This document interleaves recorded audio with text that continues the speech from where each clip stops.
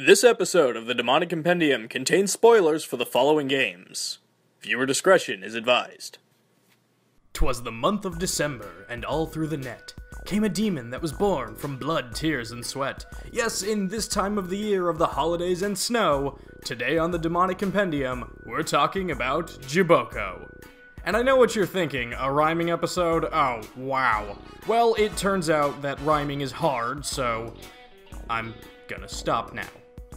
The Jubokko is a monster born from Japanese mythology, specifically referred to as a yokai.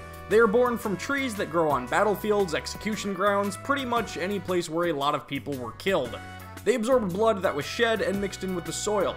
Once a tree absorbs enough blood, they officially become a Jubokko, gain sentience, and take hold of passing humans to drain them of their blood. So essentially, vampire trees. Other qualities of the Jubokko that are if you cut one of these living trees, they will bleed in the same way that a human would. And if you do manage to break off one of its branches, they actually possess incredible healing properties, which is potentially reflected in their game appearances, as Jubokko frequently has healing magic. Jubokko's Compendium entry from Devil Summoner 2, Raido Kuzunoha vs. King Abaddon, says that it is an evil tree that thrives in death grounds such as battlefields or execution sites. Those who pass by are caught by its branches and their blood is sucked out for its nourishment. But there's one important thing to note about the Jubokko's mythology, and that's that it might not be mythological at all. A famous Japanese historian slash manga artist by the name of Shigeru Mizuki was most famous for storytelling involving yokai, especially for his manga series Gegege no Kitaro, as well as the Yokai Encyclopedia, and it's been proven that he often used a mix of yokai actually documented in older Japanese texts, and ones he just made up for his own stories. Shigeru Mizuki was known to be fairly secretive about his sources when it came to the information he got for his stories and his yokai encyclopedia, but several yokai experts have surmised that the Jubokko story was one he fabricated, though it was potentially inspired by elements of similar yokai like the Kodama, who are known tree spirits, and the Tsukumogami, an inanimate object that gains life after 100 years. Design-wise, there isn't too much to say about Jubokko. As a yokai born from trees, it naturally looks like a tree, with the red leaves seen in its design being a very common physical element throughout their various depictions. The skeletons stuffed inside of its trunk do a nice job of conveying its murderous nature as one who feeds on humans to stay alive, with a couple added touches from Kazuma Kaneko to personify the demon's overall design. As you can tell from the branches, they curl at the end to resemble hands and fingers, and mixed in amongst its trunk are eyes and a mouth that give off an expression of, "Hey, what you looking at?"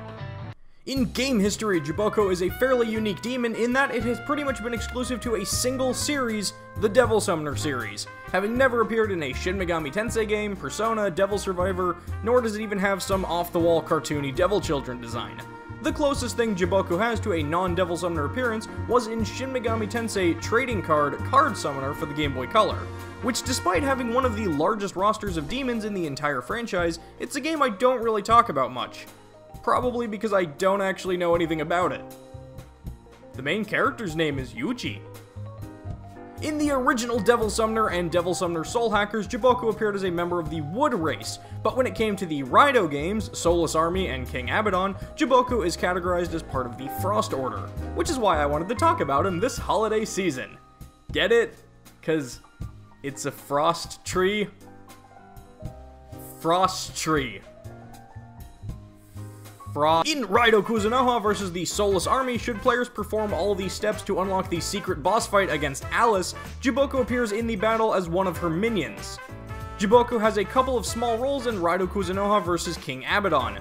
For starters, if Raido brings a Lilim with him in battle against a Jubokko, the two will initiate a special conversation, which is weird and sexual and kind of hilariously awkward to watch.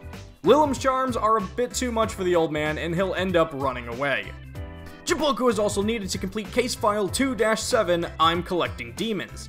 The client for this case file is named Kid Summoner Shigeru, possibly as a reference to the Jubokko's creator, Shigeru Mizuki, who requests Raido fuse a Jubokko for him. Raido simply has to hand the Jubokko over, the quest is finished, and Shigeru rewards players with 2 aquamarines for their troubles. And so there you have it, Jubokko, the blood-draining branches of the battlefield whose bark is just as bad as its bite. Did I leave out something you thought was important? Was I just plain wrong about something? Let me know in the comments below, and don't forget to let me know who you'd like to see me talk about in future episodes. That's going to do it for this episode of the Demonic Compendium, and I'll see you next time. But be careful while you rest that a demon doesn't take over your body.